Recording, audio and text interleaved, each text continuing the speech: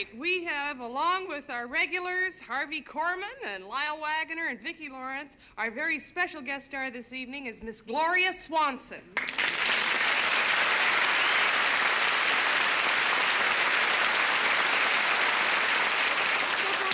Let's turn up the lights, see if y'all have anything you want to say or ask or talk about, or... Yes, the gentleman in the front row. Is it true that while you were filming Pete and Tilly that some mysterious guy dumped your trailer and bruised the ribs of your wardrobe lady? Yes, that's absolutely true. Don't you feel like a fool?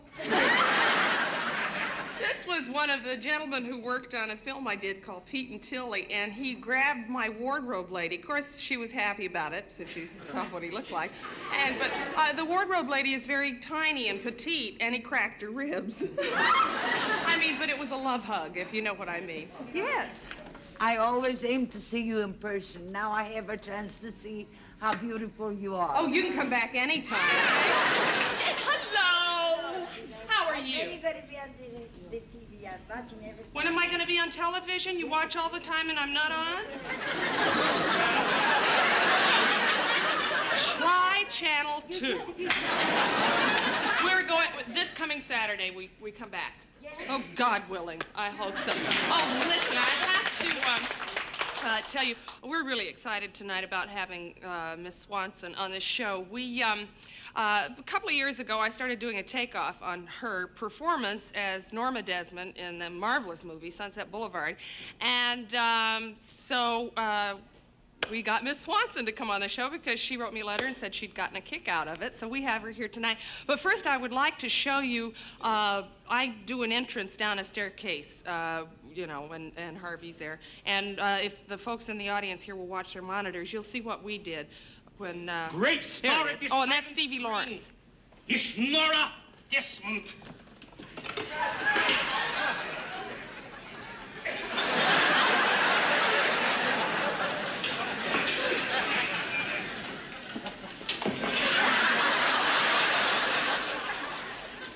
Desmond. Wow. It is you. Oh, Miss Desmond, I've been such a fan of yours for such a long time. Say, how come you never made it in talking pictures? I don't know. That was the first guest we did. And now I'd like you to watch your monitors, and there's a clip of the real lady, Miss Swanson, in the final scene of Sunset Boulevard.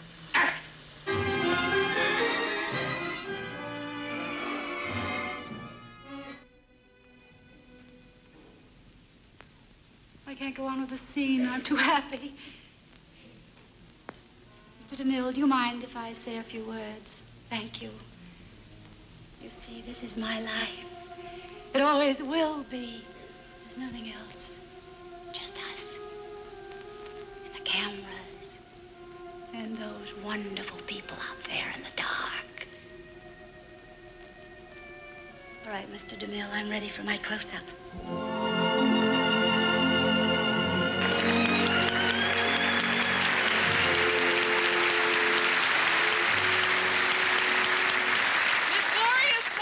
Ladies and gentlemen.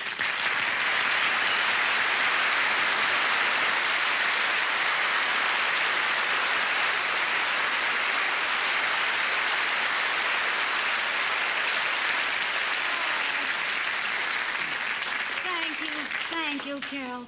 You know, you really made me feel at home this week. Oh, well, it's been our pleasure, Miss Swanson, really. I've been on other shows, and they sent flowers back to my dressing room, but you've really outdone yourself. Well, thank you. I guess I'll be running along now. Oh, no. Don't go. You don't mind if he stays, No, do you? Lyle can stay.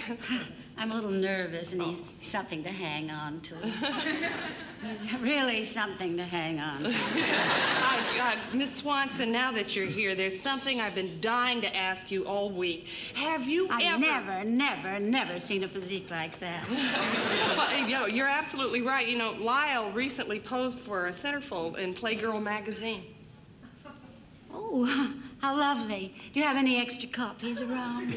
Why, of course. The 8x10s are $2.50. The wallet size are only $1. Of course, the T-shirts are a bargain at $4.95. Lyle, why don't you go backstage and touch up your teeth? If you'll excuse me, Miss Swanson. Of course not.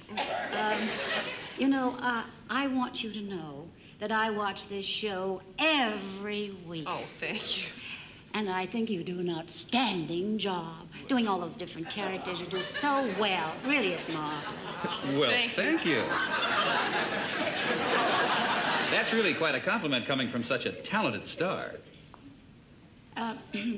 Do you fool around? Does anybody have a question for Miss Swanson? Why, yes, I do. What?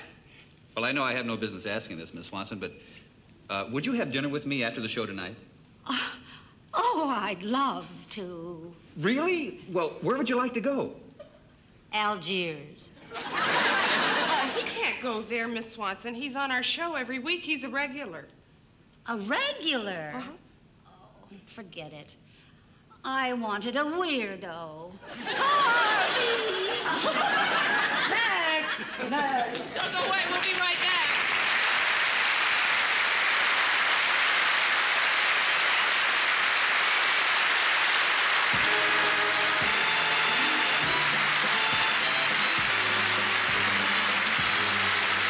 From Television City in Hollywood,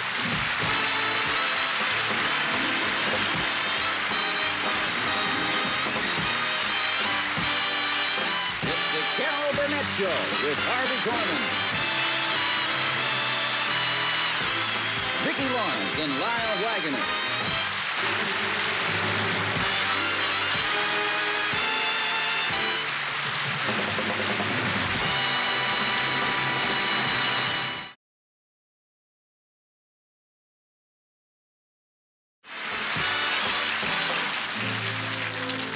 That's it!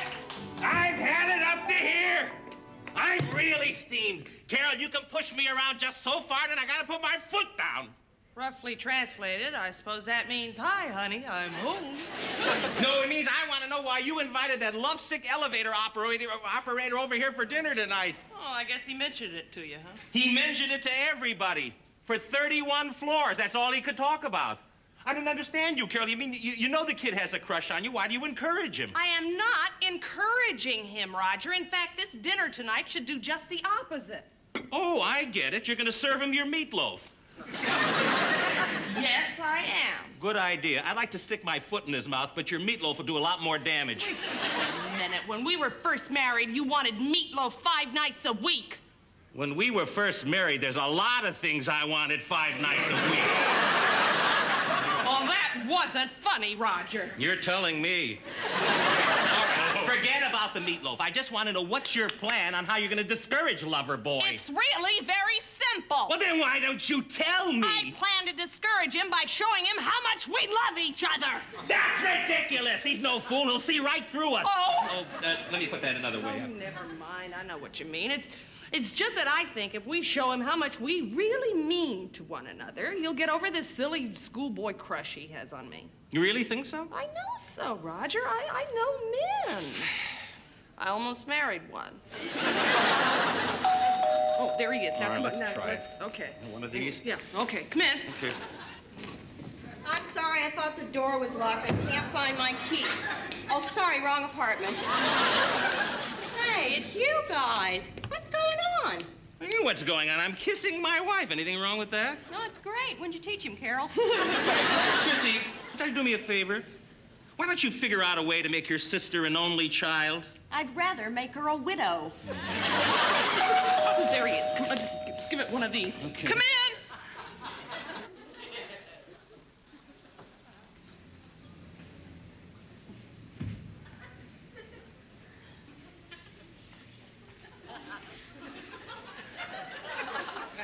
Hi, Mrs. Bradford. I brought you some flowers.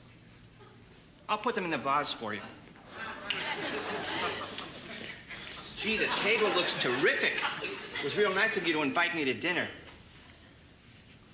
I'm sorry I didn't have time to change out of my uniform, but I didn't want to be late for our first date. Oh. Hello, Jim. I'm sorry I didn't hear you come in. You remember my husband, Roger? Hi, Guy. Afraid the missus and I got a little carried away. Well, that's the way it is when two people in love don't see each other all day. Oh, I know. Supposing we all have a little drinky poo, huh? Yeah. What do you like, darling? The usual, sweetheart. The usual? White wine on the rocks. How'd you know? Oh, you'd be surprised what you hear in an elevator. I even know what size dress you wear. Well, big deal. So do I. She wears a size 9. 8. 9? 8? Carol? I'm afraid my husband's right, Jimmy. I wear a 9. Mm-hmm. Now that that's settled, what would you like to drink? Oh, I'll have white wine on the rocks, too. I was a fool to ask. Mrs. Bradford, your hair looks lovely tonight. Thank you, Jim. Jim, why don't you, I tell you what, I'll go in and help my wonderful husband with the drinks, and you sit over there on the couch and make yourself comfortable. Way over there? Well, we'll be right back. Okay. Okay.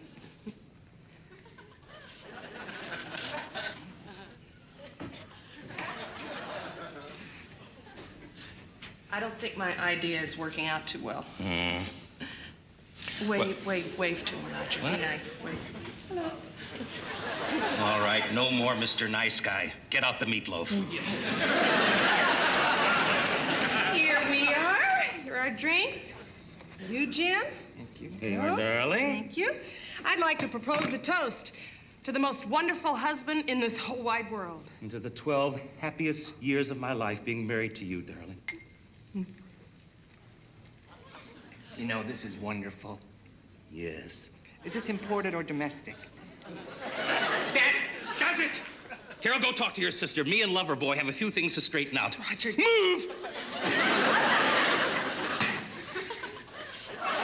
Now, you and I are going to have a little man-to-man talk. What about? Our wife. Oh, great. First of all, you might as well admit it. You have a crush on her, right? Oh, I don't have a crush on her. You don't? No, I'm way beyond the crush stage. I'm in love with her. But you can't be in love with her. She's my wife. Besides, she needs someone closer to her own age. See, even you realize it. We're not that far apart in age. Really? Gee, you see, I wanted to introduce you to my mother. She's a widow, and she has a big thing for men with receding hairlines.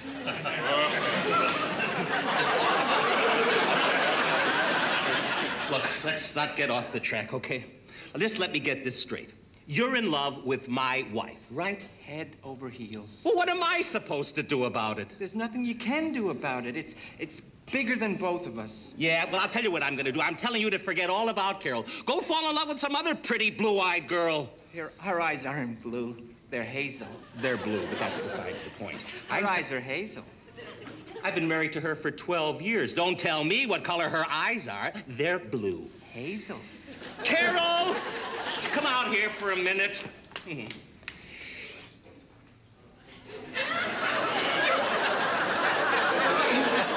Now look, Jimbo, there's any number of girls you could fall in love with.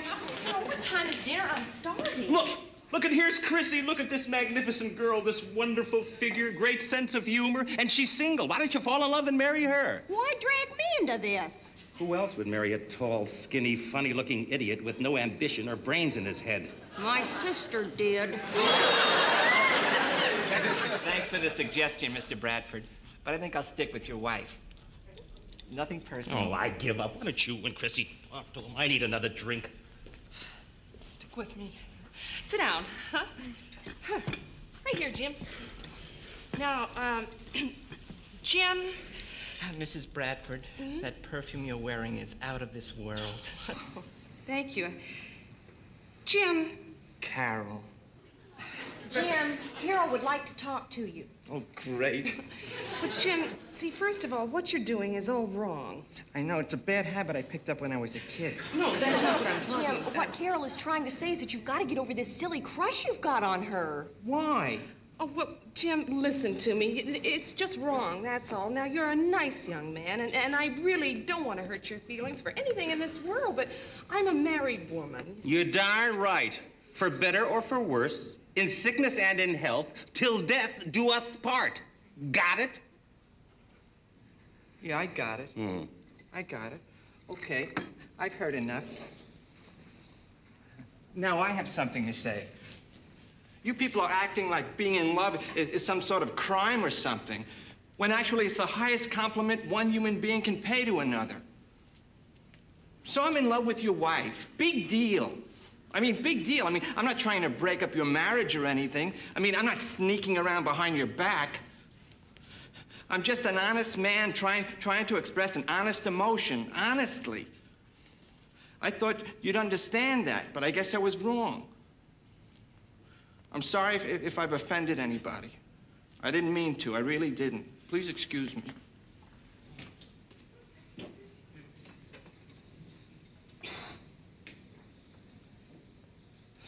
Well, nice going, Roger. I feel rotten. Another man is in love with my wife, and I feel rotten. I'm gonna go catch him. Jim? Oh, Jim. Jim, come in, please. I'm so sorry. Please say you'll stay for dinner. I'll stay. Oh, Thank good. you. Thank you very much. And then after dinner, we can go to a movie while they're doing the dishes. You know?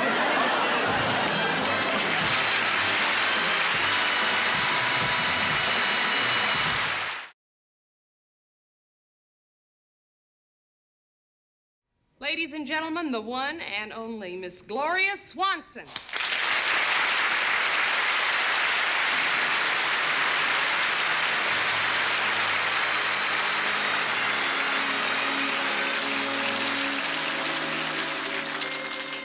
I've been around, but I'm still here. I've seen fads and fashions swiftly come and go.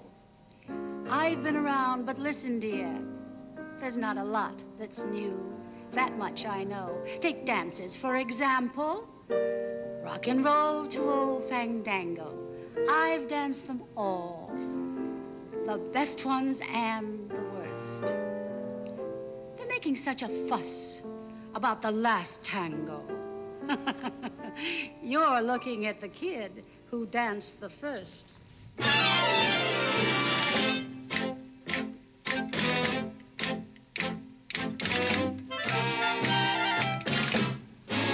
I've got a newfangled tango, and there's nothing to it.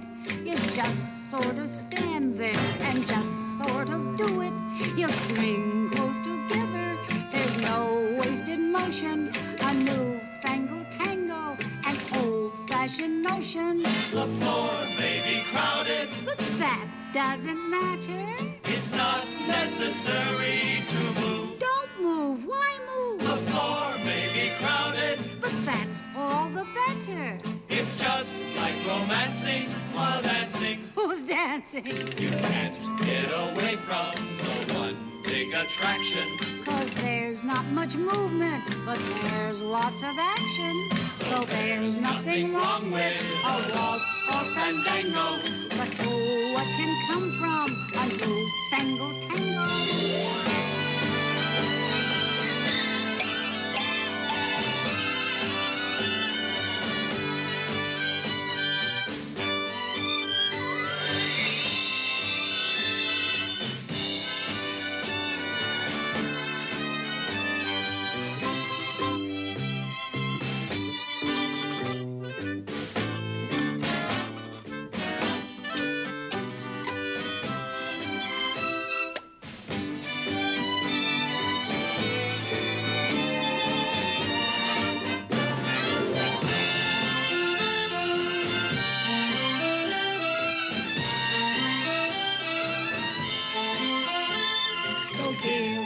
Charleston, forget the fandango, 'cause you'll fall in love to a newfangled tango.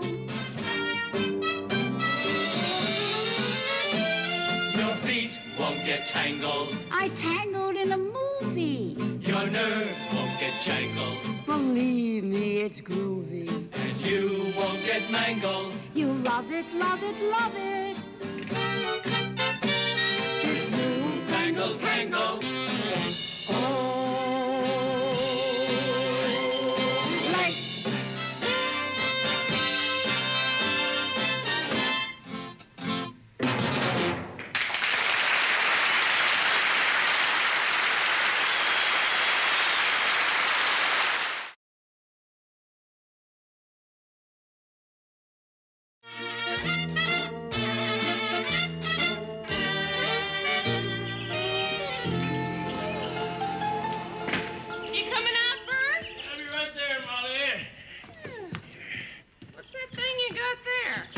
this is a mashie. You mean that tall, skinny thing molests women in the park? That's a masher. This is a mashie. It's a golf club. Sit down, Bert. I want to talk to you. Okay. Yes, you give me a little push, Molly. Thank you.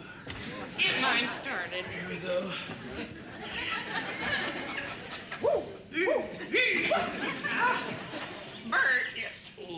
Bert, you can't play in that golf tournament tomorrow. Why not, Molly? I'm a lot friskier than you think. I've got muscles I haven't used in years. Nobody knows that better than me. Golf is a great game for men my age, Molly. You get out there in the fresh air, you hit the ball 80 or 90 times, you have lunch, then if you feel like it, you go out and play the second hole.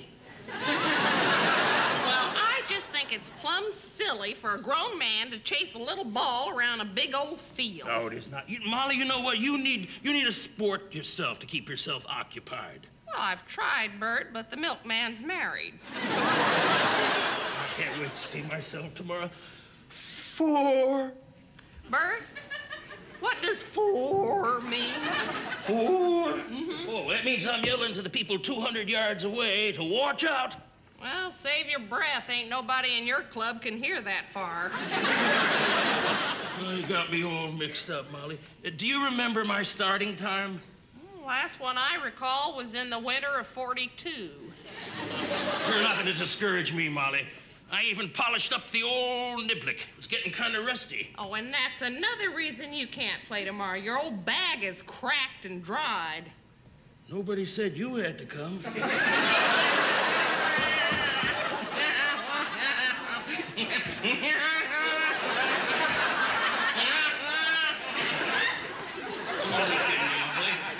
Just that I feel like such a big kid. Why, I can still hit the ball farther than the eye can see. Bert, I can spit farther than your eye can see. Let's see.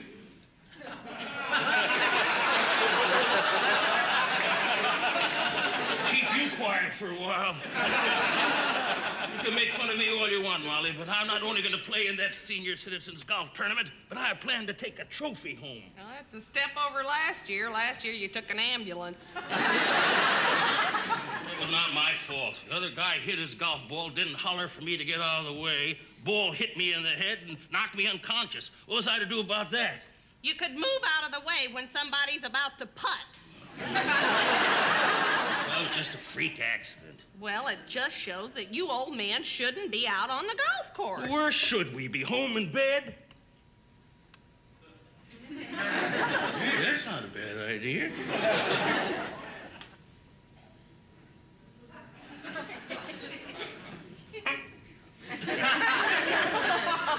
That reminds you of anything, Molly?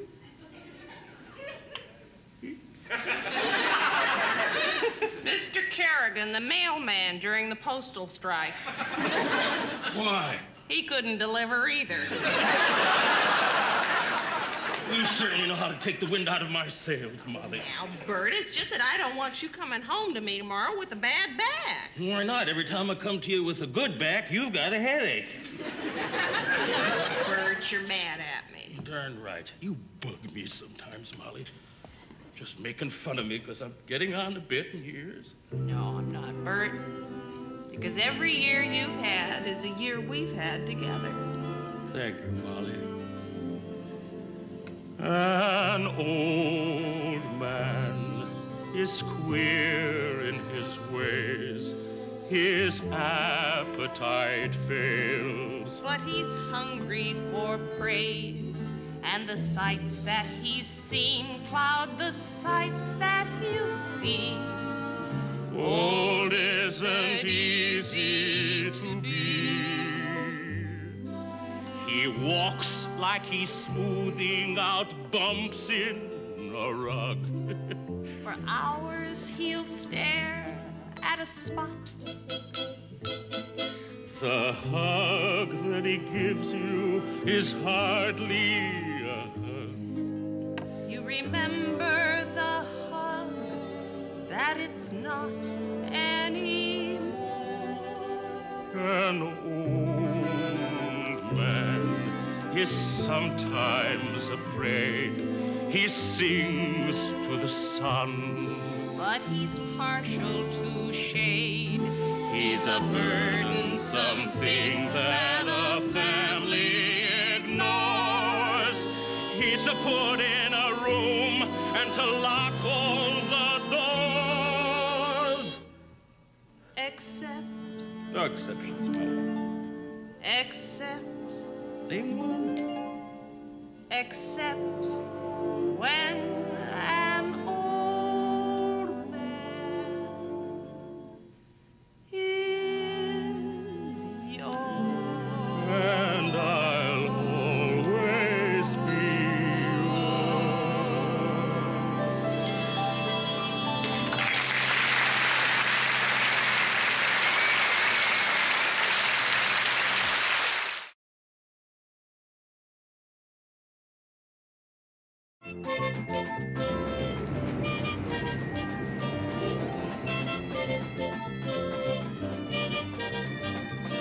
Mama's got a date, Mama's got a date. Mama's got a date, Mama's got a date. Good night, Mama. Good luck, Mama. Tonight we might have something to celebrate. Mama's got a date. Hey, Mom, you look beautiful, Mom. Ravishing. She's nervous and upset because this guy she's never met she gets to meet tonight at 8. He's taking her to dinner at a charming old cafe, but who can eat tonight at 8? Tonight he'll walk right up and sit right down beside the smartest girl in town, and then it's anybody's guess. More and more I'm breathing less and less. In my imagination I can hear their conversation taking shape tonight at 8. She'll sit there saying absolutely nothing, or she'll jabber like an 8 tonight at 8. 2 more minutes, 3 more seconds, time for him to show. It may be a mistake, but that's a chance we have to take, and if it goes all right, who knows? He might propose tonight. There he is. He's cute. Nevertheless, Mama's got a date, Mama's got a date. Bye, Mom. Mama's got a date, Mama's got a date. Be good, Mom. And if you can't be good, be careful.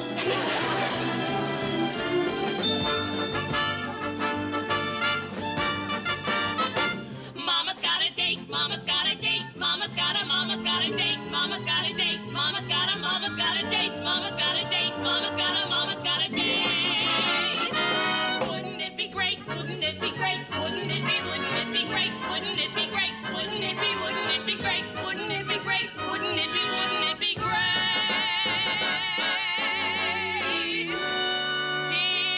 If Mama was married, we'd live in a house as private can be. Just Mama, 3 ducks, 5 canaries, a mouse, 2 monkeys, 1 father, 6 turtles, and me. And me, if Mama was married. If Mama was married, I'd jump in the air and give all my toe shoes to you. I'd get all these hair ribbons out of my hair, and once and for all, I'd get Mama out too. If Mama was married. Oh, Mama, get out your white dress. You've done it before without much success. Mama, Godspeed and God bless.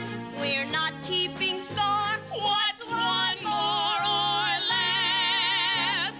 If Mama was married, oh Mama, say yes, and won't tell me all while you may. I'll gladly support you. I'll even escort you, and I'll gladly give you away. Oh, Mama, oh, Mama, oh, Mama, get married today. If Mama was married, it would be so nice if Mama got married to stay. But Mama gets married, and married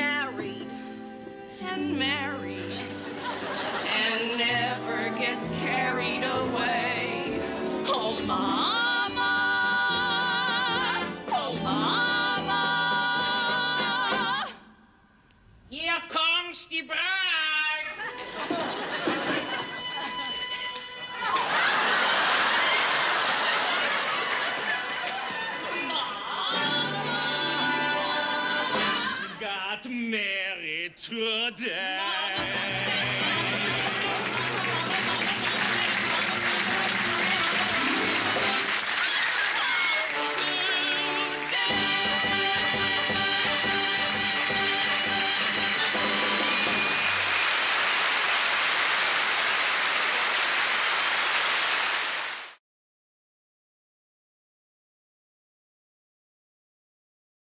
According to experts in human behavior, Masters and Johnson, Dr. Joyce Brothers, Dr. David Rubin, and dear Abby, the American male cannot handle an extramarital affair with ease. And should he happen to have that once-in-a-lifetime affair, his guilt makes it impossible to keep the secret from his wife.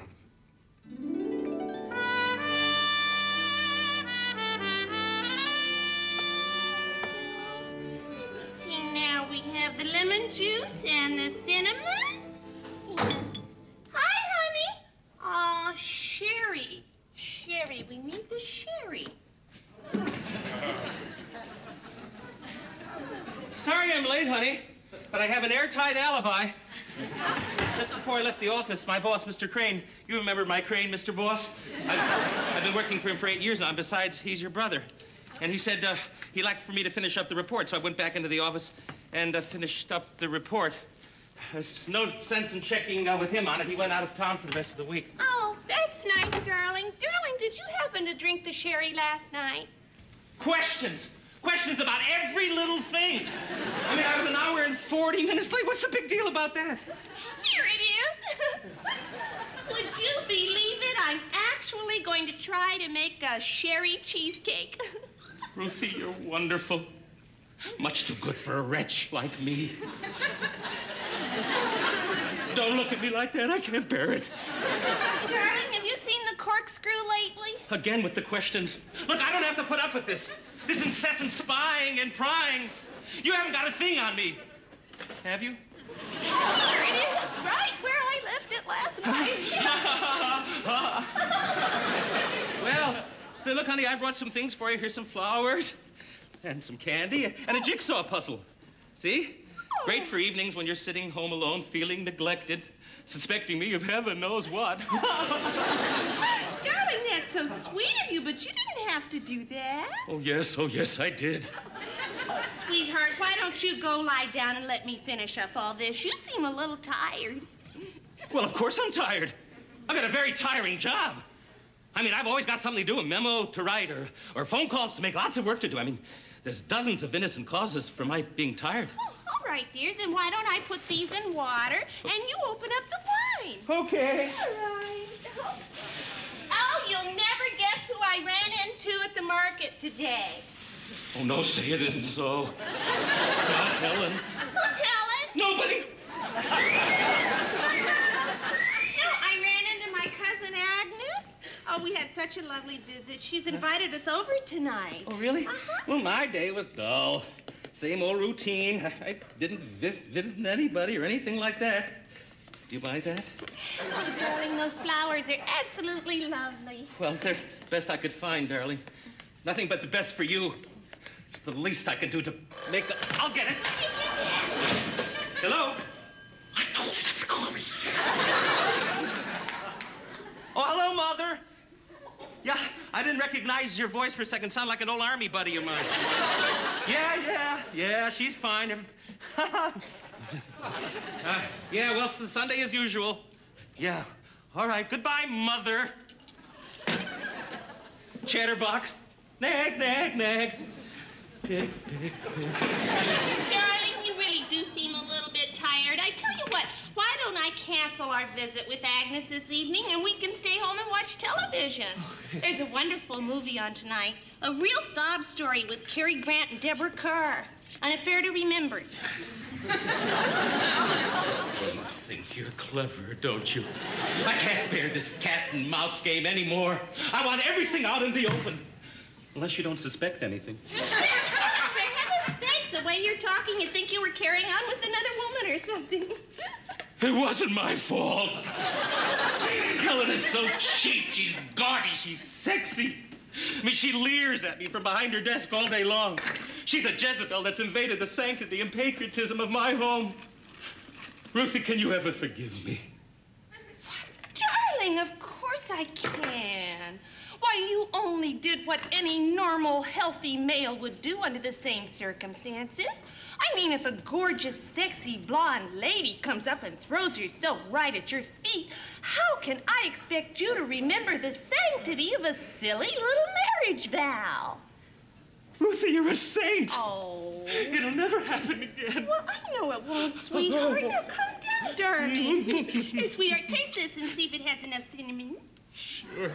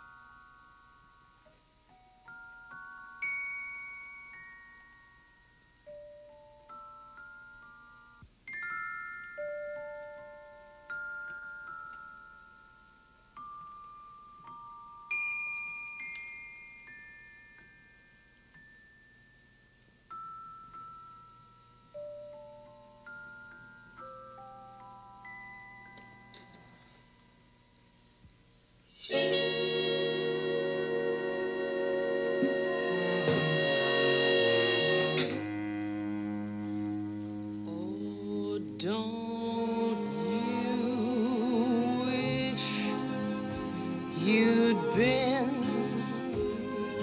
around when they said it all without a word, without a sound. The great things they could do with just a prop or two, a Keystone cup or two, a damsel in distress. Oh yes, they were inspired, insane, absurd, and they said it all without a sound, without a word. Oh, how I wish I'd been around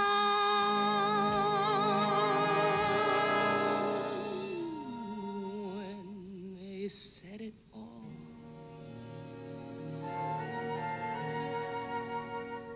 without a word.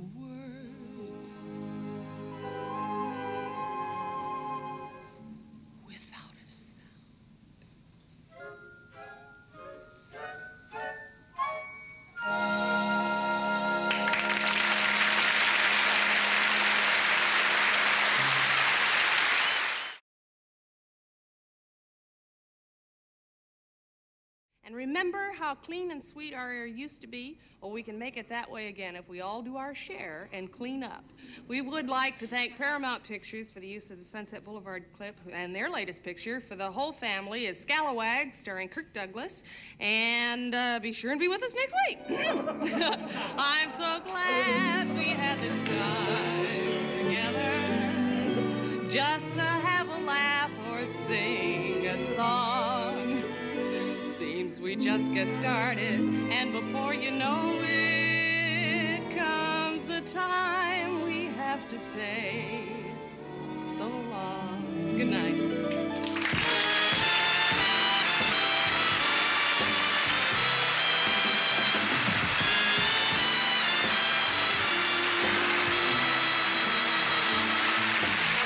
The Elevator Boy was played by Jim Connell.